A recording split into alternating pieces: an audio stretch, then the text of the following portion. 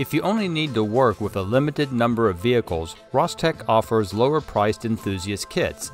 These Enthusiast kits have a 3 or 10 VIN limit.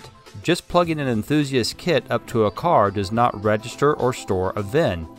If you get a pop-up message about saving a VIN that you are not committed to, just click Cancel and you can continue with the entry-level functions. By design, the entry-level functions of VCDS are available so you can do auto scans on as many vehicles you have access to. You can connect to individual control modules and request to read fault codes, request to clear fault codes, and request to view live data without having to permanently store a VIN. In order to have access to all functions of the VCDS software, the Enthusiast kits have to have any VIN data from any control modules permanently stored within the Rostec device. Once VIN data is stored, it cannot be removed.